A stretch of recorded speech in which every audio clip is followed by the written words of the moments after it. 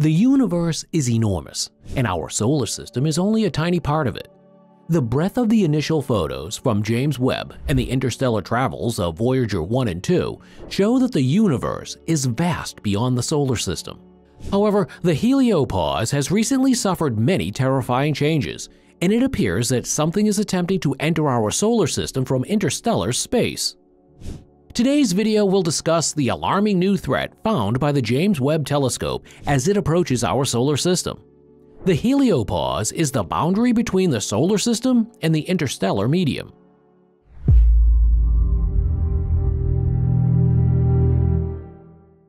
The heliopause is the boundary between our solar system and the rest of the universe. Therefore, shifts in the heliopause are of particular interest to researchers at Long Peak. But our current heliopause models don't account for certain terrifying changes that new research suggests. The alterations were uncovered through a review of data collected by NASA's Interstellar Border Explorer, IBEX. According to specialists, the heliopause was detected by laximetry after the satellite picked up a series of increasingly energetic neutral atoms. Moreover, you are correct, this is a major development. Further, the heliopause has shifted, as seen in the Voyager 1 and 2 data.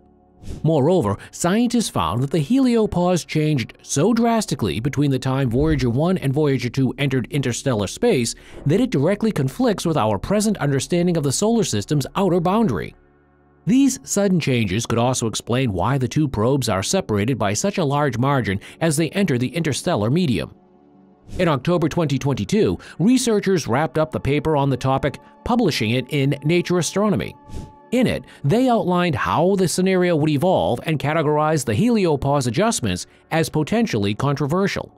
Therefore, they plan to continue exploring the farthest reaches of our solar system with NASA's Interstellar Mapping and Acceleration Probe to get a more in-depth knowledge of interstellar space and a better grasp on these alterations.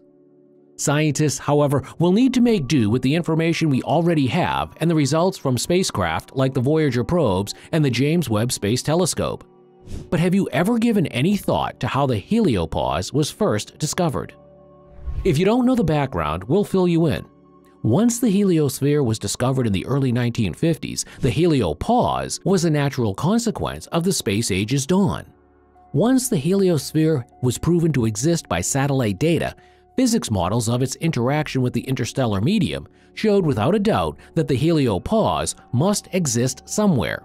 Pioneer 10 and Pioneer 11 are the most likely candidates for the earliest spacecraft.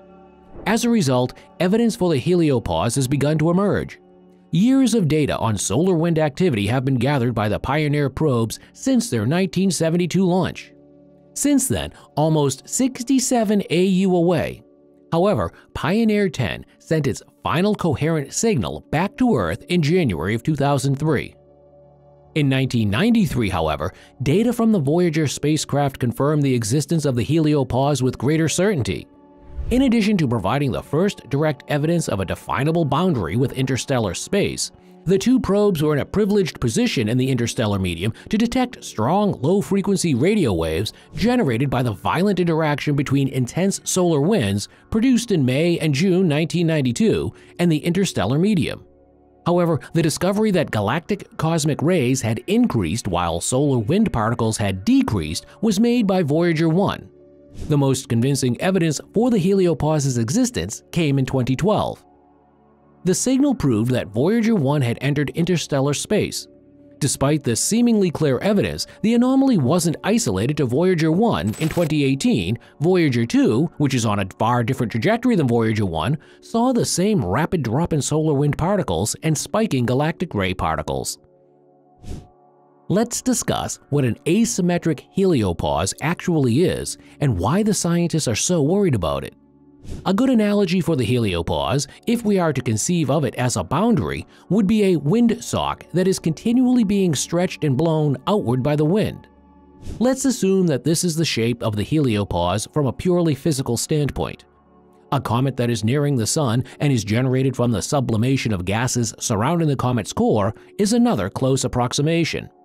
And that's how the heliopause appears in your mind's eye. This means that the heliopause has a specific form. happens when the solar wind collides with the interstellar gas and magnetic fields outside the heliosphere, which exert an opposite force.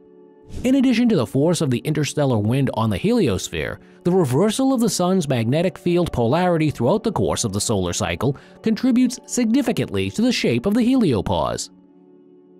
When the solar wind pushes up against the interstellar wind, it causes a three-dimensional sine wave form in the solar wind, which in turn affects the formation of the heliosphere and heliopause. The only artificial object known to have entered interstellar space so far are the Voyager probes, which crossed the heliopause in 2012 and 2018 respectively. Their observations were critical in establishing the existence of the heliopause, but it is evidence that a system consisting of only two sensors cannot accurately detect a three-dimensional structure in space.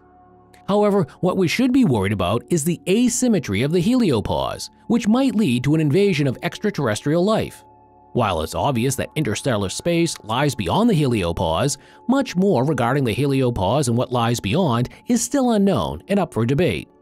For a long time, scientists have speculated about the existence of a bow shock just beyond the heliopause, where solar wind particles and the heliosphere's magnetic field disrupt but do not completely overwhelm the interstellar medium in front of them. The theory of a softer bow wave has gained acceptance due to the contention that the solar system is not moving swiftly enough over the interstellar medium to cause a shock. Ibex ribbon is a band of intense ENAS that extends along the heliosphere and is notably brighter than the neighboring ENAS, presenting a contrast. Nonetheless, no one has yet provided a satisfactory explanation for the occurrence of the Ibex ribbon or its implications for current heliopause models. A research student at the Southwest Research Institute named Justina Sokol has argued that the Sun is similar to billions of other stars in the universe, suggesting that some of those stars have atrophy like the heliosphere. But only this atrophy is one that we can observe closely because we are truly inside. Consequently, we need to fill in our knowledge gaps regarding the local area before expanding our horizons to the rest of the universe.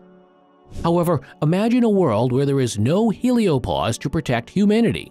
So, then what? We humans are ridiculously fortunate to have that solar windshield.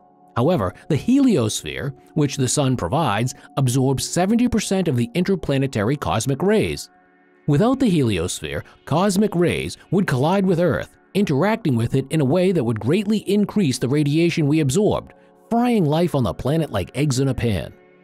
To the contrary, it is not known how challenging this wall of hot plasma will make interstellar travel if and when we decide to journey beyond Mars and finally exit our solar system. Even so, considering that Voyager 1 and 2 arrived safely. At least our interstellar ships don't look like they'd take too much of a hit. We don't know how the plasma wall will affect living beings like us. Thus, this is a topic for further discussion. Thanks for watching. Leave us a like and subscribe to our channel to make sure you don't miss out on any news about the James Webb Space Telescope. Also, we have another interesting video ready for you. Click on the video on your screen and let us take you onto another space adventure.